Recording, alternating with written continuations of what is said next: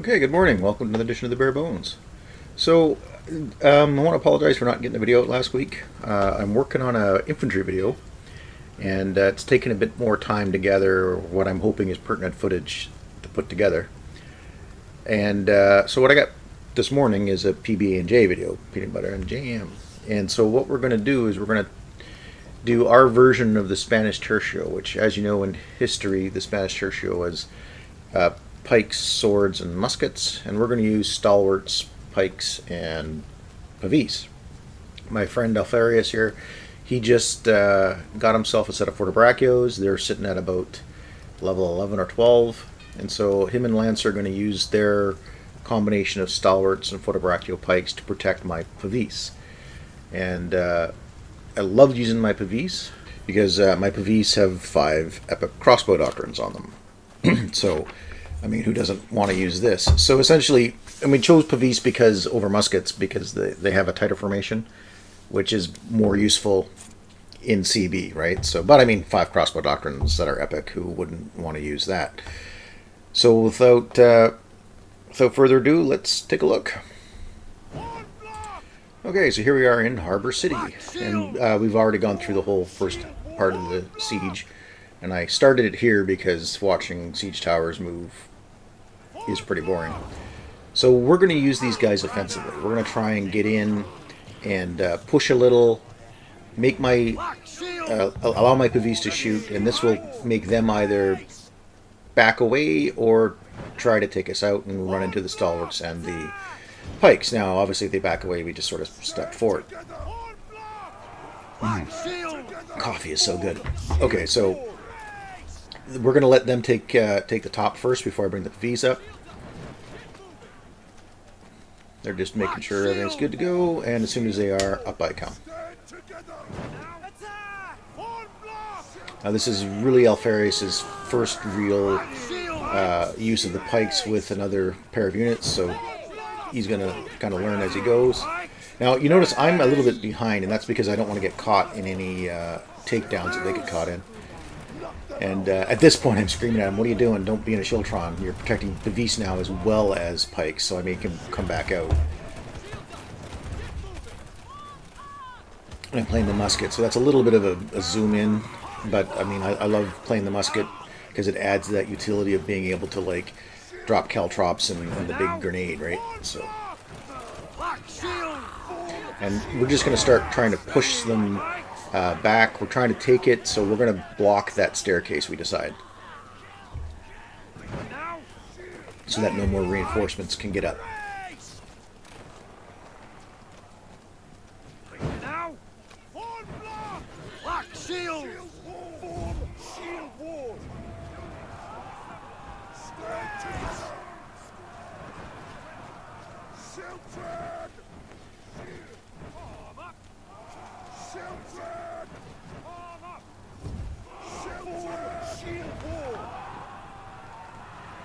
Shield! Form shield wall! Shoot! Shoot! Attack at will! So I was trying to hit those guys down at the bottom, obviously, and then I backed off because the archer was showing up. But I mean, he's standing out there like an idiot, and he's got to back away because now he's the only guy my pavis are shooting at. And he can't really get at me because there's pikes in the way. And the guy obviously doesn't notice I'm shooting his unit up. So at this point, Lansdser says, "Fuck it, let's take the bottom." So we're just going to push our way around the corner. We've already captured A now at this point.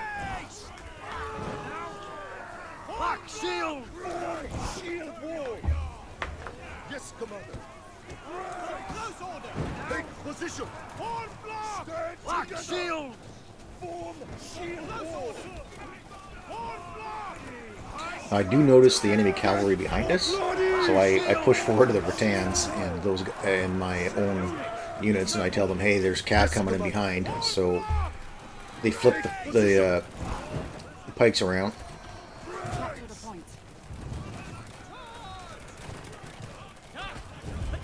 I'm getting ready to block that charge. Oh, here comes the paladins.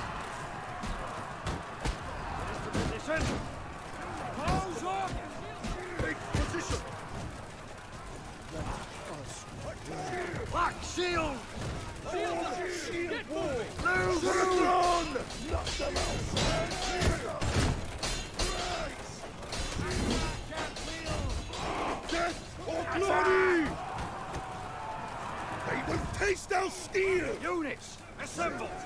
Yes, Commander. For close order! Black shield! Form shield! Units, assemble! So I took a little bit of damage, you can see, so I'm going to go back and heal. And during that fight, I have both the double shot. I have the double shot doctrine, and I'm using bat and bolts, so that really knocks people down. Especially if there's a hero and I remember to pop the stun, the bat and bolts, it'll knock him down enough for him to get shot. Now, take position! Yes, Commander! Black shield! Now, take position! Black shield! Now, spread out! Stand together! Black shield! Now, shield wall! Stand together! Black shield! Shield wall! So again, we're just going to bully our way around this corner. Yes, Commander! Black shield! Ready, pikes! Set up, and then we're just going to go right around. Now here's another thing, like this guy's at the end. This musket guy shows up, or musket, this mortar guy shows up, and he starts hammering that other end, and I start hammering with my pavis. So they got no choice but to run away, because they're not going to get through the stalwarts and the pikes. So we hammer this corner, or this alleyway, and then we head around the corner. Take position! Change position! Yes, Commander! Shield! Shield wall! Take position! Hold on! Form shield wall! Right! Now! Yes, Commander!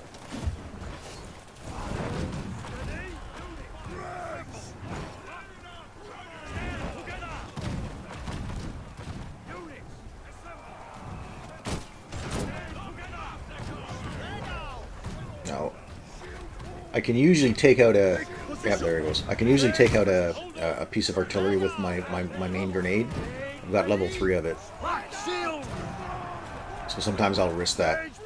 Now again, we're going to start forcing this corner here. So they've just extended the line. I just came in behind them. And we're just going to swing like a door going around that corner. We're just going to keep pushing it around. I'm already at 72 kills with the police. Unfortunately, unless they make an attack on us, the stalwarts and the pikes don't get a lot of kills, but it is still fun because of the teamwork aspect of it. Again, we're just pushing out, stopping, shooting.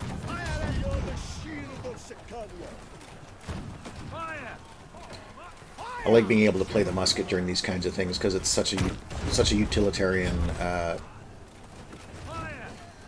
weapon, you know.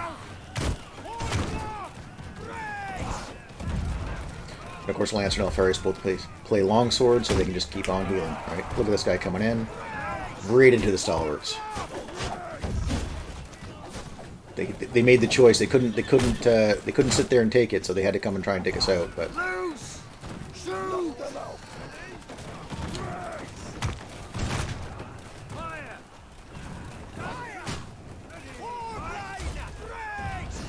$121 kills now with the pavis so far. And I'm going to take out another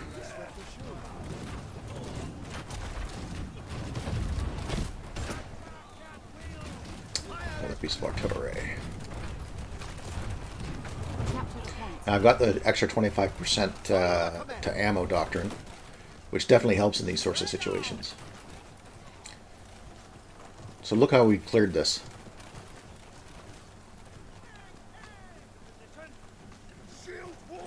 So we're going to push out. Black shield! Black shield! Change position. Now I do try and lock in a little bit to the right so that I can get the benefit of these dragon teeth, or whatever these things are.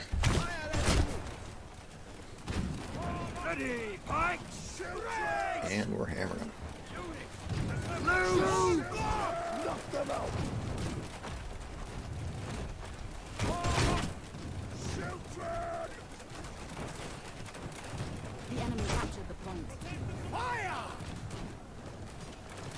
I love that motorman being so aggressive with his gunners there. But I guess you know, if you're playing a fragile unit like that, and you see, you know, pikes and stalwarts working together, you know, absolutely trail along behind them. You know, support them. Now, I had sent my PVs back for ammo because they were out. Spread out and attack.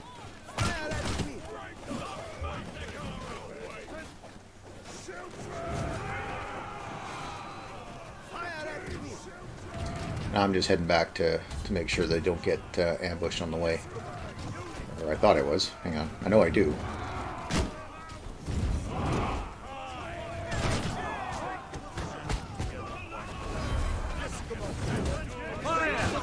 Well, Lancer and Alpharius got wiped. But the good news is they have another set. So they'll go pull... Lancer will pull his bikes and Alpharius will pull his stalls. And now my Pavis are rearmed and healed, and we'll be coming right back at him again for a second edition of this. Okay, so we're meeting at the corner again. Going to do the same thing, rinse and repeat. Gotta love those paladins. So again, this is where we bully the corner, right? They move up, they drop. Let my Pavis work.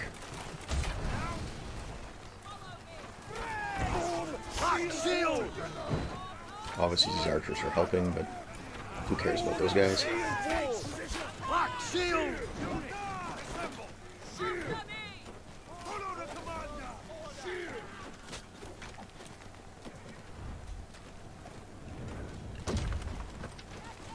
Figured I better take out that big flipping motor over there before we take him around the corner.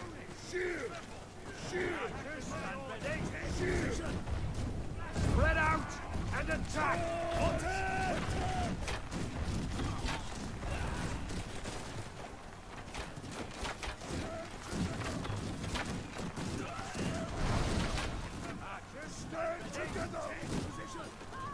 Now, fire.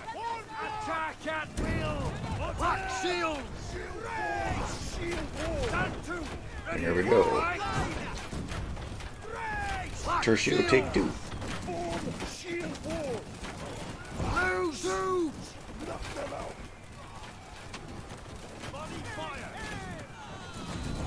Gotta love those grenades.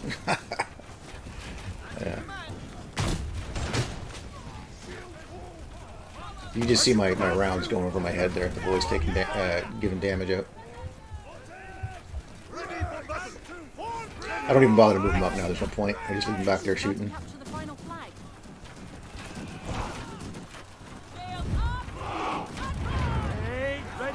But this is, you know, you'd think that these defensive units would be good on the defense, but they're actually better on the attack when you muscle like this, because, you know, there's no possibility of you getting trebucheted. So you can do this sort of walking advance thing, whereas if you try that kind of in a defense, somebody's going to drop a trebuchet on you.